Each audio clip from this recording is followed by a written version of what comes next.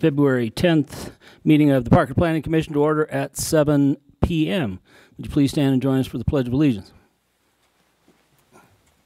Pledge allegiance to the flag of the United States of America and to the republic for which it stands, one nation, under God, indivisible, with liberty and justice for all.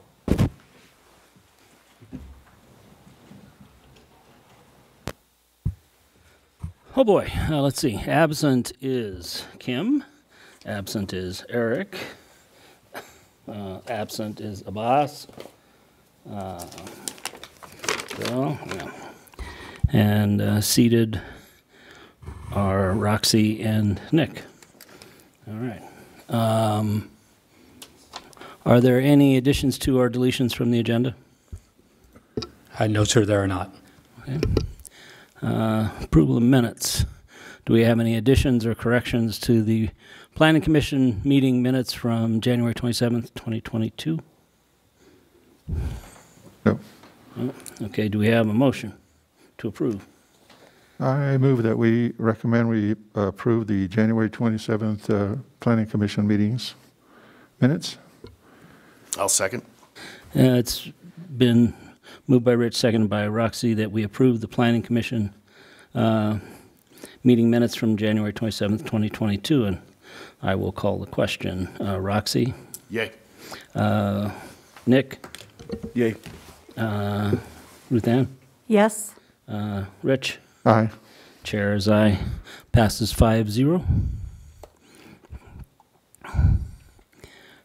Next item, item 6A, is a public hearing on the Anthology North segment 1B and 1C preliminary plan. And we will open that public hearing at 7:02. Brianna? Perfect. Give it a second. There we go. Good evening, Chairman and Planning Commission. This is a proposal for the preliminary plan for Anthology North. The subject property is located on the south side of Hess Road between Chambers Road and Motzenbacher Road. The applicant, PCS Group, is requesting the approval of a preliminary plan for segment 1B and 1C of the Anthology North development. The sketch plan for all of segment 1, including the area being discussed tonight, and the preliminary plan for segment 1A was previously recommended for approval by Planning Commission on July 8th of 2021 and approved by Town Council on August 2nd of 2021. The future sketch and preliminary plans for segment 2 will accommodate commercial and mixed-use development. The item being discussed tonight is the preliminary plan for segment 1B and 1C. This is located in purple and orange on the screen. This includes 860 single-family residential lots, 72 townhome residential lots, 106 duplex residential lots, along with 60.5 acres of open space and 9.3 acres of park space. The proposed preliminary plan identifies the layout of the subdivision to meet the standards outlined in the Land Development Ordinance, the Anthology North Plan Development, and the related roadway and stormwater design criteria manuals. The annexation agreement for the Anthology North development outlines the amount of parks, open space, trails, and school land dedication required.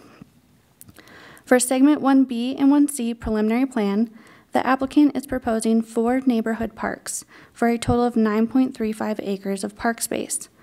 Within all of segment 1, the park space proposed exceeds the minimum amount of park space required. The applicant is also proposing 60.5 acres of open space, which satisfies the minimum requirement of open space. Trail systems are proposed to provide connectivity throughout the development. The proposed trail will link with sidewalks, and the trails constructed within the neighborhood subdivision will provide a connection to the Cherry Creek Trail. The proposed preliminary plan for segment 1B and 1C meets the obligations outlined in the approved Parks, Trails, and Open Space Master Plan for the Anthology North development. As outlined within the annexation agreement, the developer is required to provide one school site for Segment 1. For the Segment 1B preliminary plan, the applicant is proposing an elementary site of 10.9 acres in size. The Douglas County School District has stated that the proposed site meets the criteria for a school. Segment 1B and 1C of the Anthology North development will be served by Stroh Road and Chambers Road extensions shown here in red. These extensions provide connections to the existing infrastructure and the road network as outlined within the town's transportation master plan. A series of new collector roads and extensions of the existing collector roads will be constructed to support the connections throughout the community and between the arterial roads, which are shown in blue.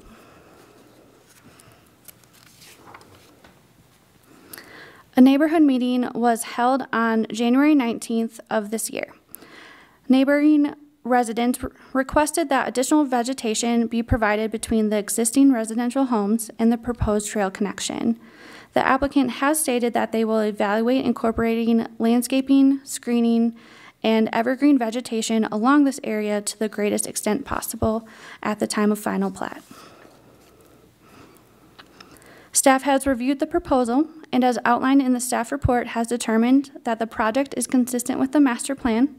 The project meets the minimum requirements of the Land Development Ordinance and the Anthology North Plan development. The project provides adequate access, infrastructure, drainage facility, and design considerations.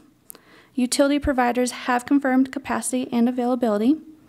All referral agency comments have been addressed, and the public notice requirements have been met.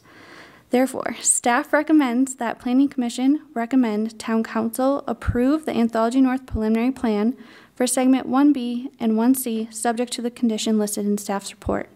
Staff is available for any questions, and the applicant is here as well for any questions that you may have, and they also have a presentation they would like to give for you. Questions for Brianne? I just have, what is the nature of the comments from Aztec? So those are very detailed comments that will come in play at final plat. So the length of the line, adjusting things like that. Okay. So very detailed, not necessarily high level for the preliminary plan. All right. Other questions for Brianne? On Chambers Road, going from Stroh to Hess Road, who is responsible for completing that road, and when will it be completed? Would you like to answer that? Would you mind clarifying the question? You said Chambers Road from... Yeah, Chambers from Stroh Road up through the subdivision and up through Hess, connecting to Hess. Yeah, the developer is responsible for constructing it, and they'll be building all 6 lanes for the full section.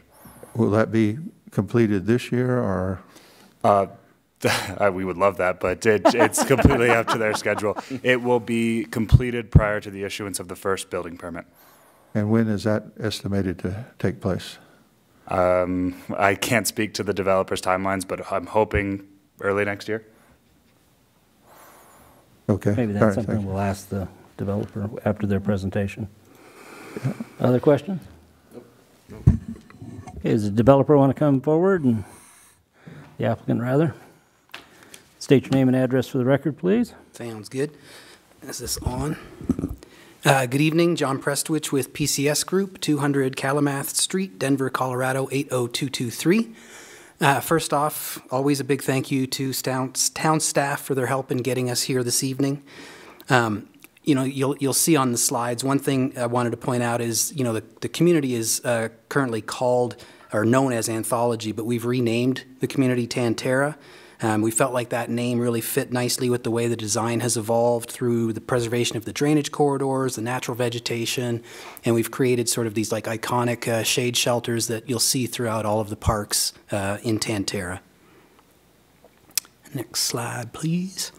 So I recognize some of you, you know, we always like to say that we're big believers in collaboration. We truly recognize it takes a team effort to create a successful application. And I always want to acknowledge the effort that it takes in the creation of a new community for the town of Parker. And this slide highlights many of the team members who have helped us get to this point this evening. And again, we just want to recognize all the input the town staff has had through this process as we've worked also with our neighbors. Next slide, please. Okay, so this evening, as you know, we're here to present the preliminary plan for segment 1B and C of the Tantera community. Brianna's done a great job of kind of hitting the details, so I'll kind of keep it a little bit more high level. One of the things I did want to point out is sort of a reminder that we processed a PD amendment to incorporate dendritic planning principles, and this preliminary plan is consistent with those principles. Again, the dendritic planning essentially evaluates the natural drainages running through the property, and then it works the planning around those natural drainages. Overall, segment 1, the entire segment 1, which includes A, B, and C, is now providing about 15 acres more park and open space than what was anticipated in the PD. And then finally, no additional units or increase in density is being proposed with this preliminary plan. You kind of stole my thunder a little bit here, so one of the things I wanted to highlight this evening is another major element we've committed to in working with town staff is that the Tantera project will build the full ultimate section of Chambers Road, not the half section, all the way from Hess Road on the north to Stroh Road on the south with the initial phase of the community. We think this is a really big deal, not just for the Tantera community, but really for the town of Parker at large. If you wouldn't mind hitting, oh, sorry. So bigger picture, I mean, I think you all pretty much know where the property is, but just for reference, Tantera is located on the west of Motzenbacher of the existing Anthology neighborhood, south of Hess Road, north of the extension of Stroh Road, and east of the Ruder-Hess Reservoir. And I think Brianna's kind of hit this, but again, segment B and C are really to the south, the purple and orange color. Again, this image is primarily for reference. It shows the currently approved PD, and then over top I added a red dash line that shows sort of the boundary of segment 1. And then the next slide, it shows the overall sketch plan. So in addition to the preservation of the primary drainages, you see the large park in segment 1A. Segment B and C have an additional 4 neighborhood parks, and the parks all have a theme that are established in segment 1 and then carried through to B and C, and I'll kind of point some of that out too. And then again, this slide is a good one to point out the extent of Chambers Road that will be built in its entirety with the initial phase of the Tantera community. And then so again, as part of working with staff throughout this process, we put together an open space and park tracking exhibit. So this tracks all of the park and open space areas within segment 1. And again, we are now, with this more detailed design, we have about a 15 additional acres, about a 10% increase from the PD. And then finally, just real quick, orientation, purple and orange. And then this slide is an illustrative version of the plan for all of segment 1. The red dashed line highlights the currently approved 1A, and then the balance shows B and C. And if we just zoom down or scroll down to the next one, I just want to try and make it a little even easier to see what we're looking at this evening. I just removed the color from the areas outside of B and C. Again, the site design has been planned around these natural drainage corridors, integrated with trail connections and parks, also taking advantage of those natural areas. If we want to go to the next one, and then this just zooms in a little bit closer to just B and C. So in general, the grading for the lots ends at the rear of the lots. That helps protect the natural drainage and vegetation. The trail connections throughout the property, including now, actually I should have mentioned this, a new commitment to build an underpass under Chambers where that drainage is going on the west side of the property. So you'll have a connection to the future development of Tantera. This was not a requirement of the annexation or PD, but it was something that we have agreed to do as part of creating an even more connected trail system for the larger community. And this illustrative also highlights some of the neighborhood and other park areas that are integrated into the plan. And I dropped a quarter-mile circle, which is that green dashed line, around each one of those parks. It represents a 5-minute walk, just really to depict how well this community is covered with from a park and trail perspective. So then, we mentioned this a little bit, but as part of the previous public hearings, we heard from our neighbors in the existing Anthology community that they had drainage and groundwater concerns in their existing community, and we wanted, and they wanted us to ensure them that what we're doing would not have an impact on them.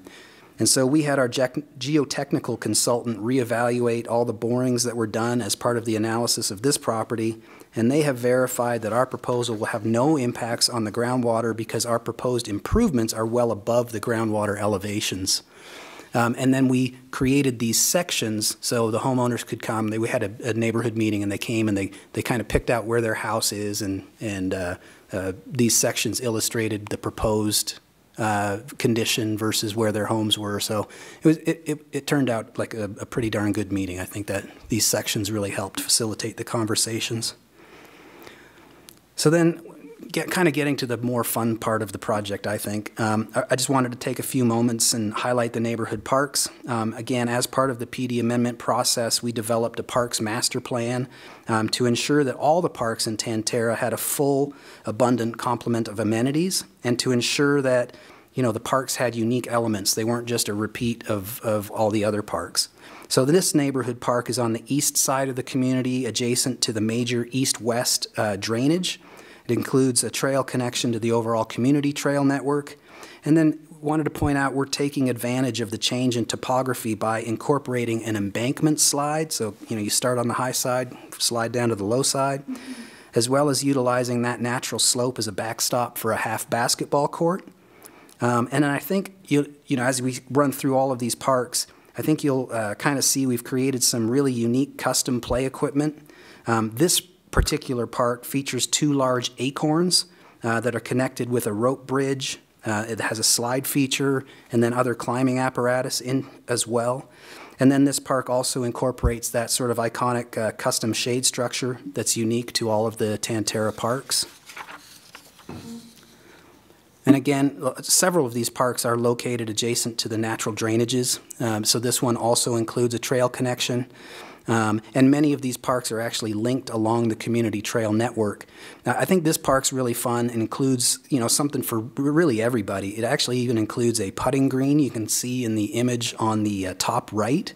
And then again, playing into the theme for all of the parks, it includes an additional custom play equipment. In this case, it's a really cool tree house fort with rope climbing.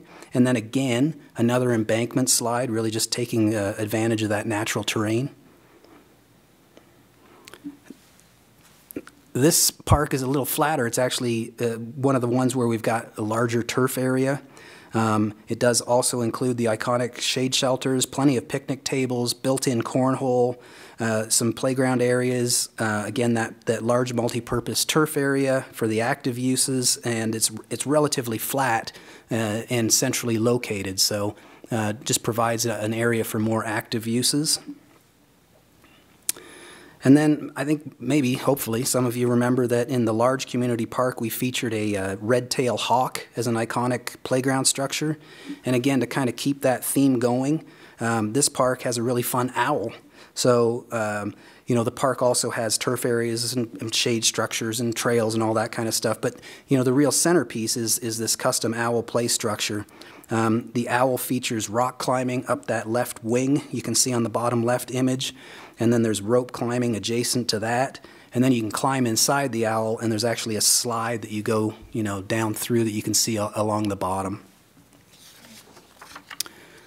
Again, maybe you've seen this, but as part of the design process, we build these computer models to analyze the design. This image depicts the concept for our primary entry monument, and the sculptural element is essentially the community logo, kind of pulled apart in sort of an artful 3D interpretation. And then, again, trying to, kind of build this theme, but, this is not necessarily a part of segment B and C, but again, this image shows the new Chambers Road bridge that will cross Oak Gulch. Oak Gulch on the north part of the property has a grade-separated regional trail.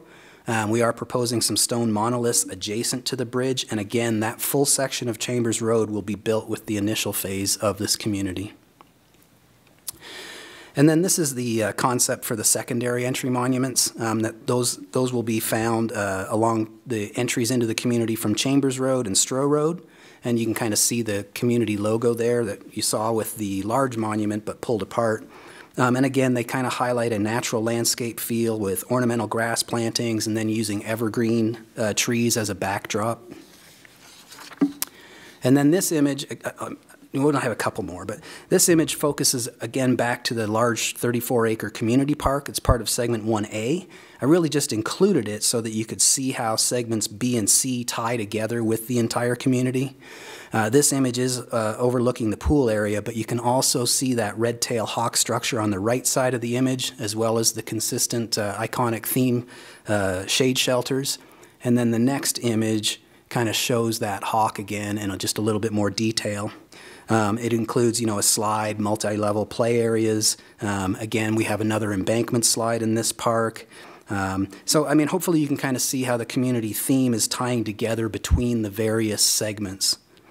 And really just to summarize, the proposal for the preliminary plan for B and C, it increases the amount of park and open space by about 15 acres in segment 1. Again, a little bit more than a 10% increase from the a PD.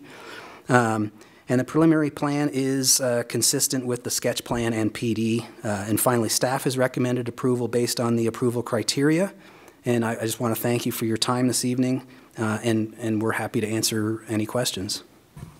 Questions for John? Yeah. I have a couple of questions. Are there any electrical charging stations for vehicles planned for this development? We have not thought about that, but we have the parking lot in the community center we could take a look at. Okay. Will your townhouse products all have their own garages? Yes. Okay. Yes. And maintenance for the parks, is that on the HOA or is that being dedicated to the town? The only park that's being dedicated to the town is the 34-acre park. The first one, right? Correct, the big yeah. one. Okay. There will be 2 other parks in segment 3 on the west side of Chambers Road. Okay. And the specialized equipment that's being installed, is that going to be easily maintained by an HOA? Yeah, it looks really cool, but it's just the same type of material. It looks material. awesome. Yeah, it's just, it's the same kind of materials that other play equipment is made from. Okay. So that's it. That's all I had. Other question? No, Doug? I don't have any. Go ahead. Good. John, I was just, okay, we're working here. I was just curious what you learned or what concerns might have been discussed during the neighborhood outreach. Oh, sure, yeah. The primary ones related to drainage. There's some those properties sit lower, so I think they may have some groundwater issues that they're dealing with. We actually sit up higher. That's why we won't have those same issues. And then where the properties come together, our property is higher, so there's a natural hill that drains towards them as well. We're actually going to be improving that condition because we'll put a drainage swale at the bottom of the hill before it hits their properties. And they had concerns to a degree about, where, like, right now they're kind of looking out their back door to a undeveloped hill. And now they're going to be looking out their back door to homes and a trail connection going through there. There were some folks who didn't want to have a trail behind their homes, which I understand, but it's a part of the master plan that's been approved for, probably 15 years or so. So, and those trail connections, while they, there's always a bit of a rub or concern with people, now being behind their properties, but on the flip side, they'll have the advantage of being able to walk all those trails as well. So I think it's a balancing act. But sorry, that's what we talked about. Okay, thank you. Other questions? No. Thank you, John. Thank you. Any further questions for Brianne? No. No? All right, as this is a public hearing, we will open the meeting to public comment. If you are on the Zoom feature or in the audience and you wish to make a comment with this particular item before us, please step to the microphone and state your name and address for the record, or use the raise your hand feature on Zoom. Bryce? There are no hands raised on Zoom. Okay. And I don't see anybody at the podium. So we will close the public comment part. And any further questions? No. No. All right, then we will close the public hearing at 7:25. Commissioner discussion. My mic on? Yes. Can't tell. I'll start. I really like this project. I like how well it's being planned. I like the care and the detail that's been put into it. I appreciate the responsiveness and the respectfulness that you've shown the neighbors with going to the extra mile, with doing those cutaways for drainage to help them understand how how your project will impact them. So I support this preliminary plan. Yeah, I was here for the initial presentation. I don't know if it's last year or end of the year before, but I said it was going to be an awesome community and still think so. And thank you for the thought that's going into this community, because it's going to be, I think, much better communities that we have around from years past. So I recommend we move forward with it. Yeah, I concur. I'm in agreement. Same here. It's an exciting project. Look forward to it. Again, having seen and listened to y'all since you started bringing this, I concur with Rich and Ruth Ann and the rest of the commissioners that you guys are really knocking it out of the park with this one, and it's a good-looking project. It's thoughtful. It's unique. It's the kind of thing we want to see in the town. I'm certainly supporting it. All right, then. Do we have a motion? We will in a minute. I move the Planning Commission recommend Town Council approve the requested Anthology North preliminary plan for segment 1B and 1C, subject to the following conditions. Number 1, the remaining comments provided by Aztec Consulting, Inc. on January 14th, 2022 be addressed with each associated final plat. I second. Been moved by Rich, seconded by Ruth Ann, that Planning Commission recommend Town Council approve the requested Anthology North preliminary plan for segment 1B and 1C, subject to the following conditions. The remaining comments provided by Aztec Consulting on January 14, 2022 be addressed with the each associated final plat. And I will call the question. Roxy? Aye. Nick? Aye. Ruth Ann? Aye. Rich? Aye. Commissioner, or the chairman is aye. Passes 5-0. All right. Now, next item. Anything for Planning Commission, Bryce? Only one item, sir. The posting time frame for the 24th has passed, so there are no items on the 24th agenda. So expect an email from Mr. Miller canceling that meeting. Okay. Not to worry, we do have some items expected to come in March. Not worried. All right, that's all, okay. Then do we have a motion to adjourn? I move we adjourn. I'll second. It's been moved by Ruth Ann, seconded by Roxy, that we adjourn at 7:28. I'll call the question. Roxy? Aye. Nick? Aye. Aye. Rich? Aye. Chair's aye. 5-0. I guess we get to adjourn. Cool.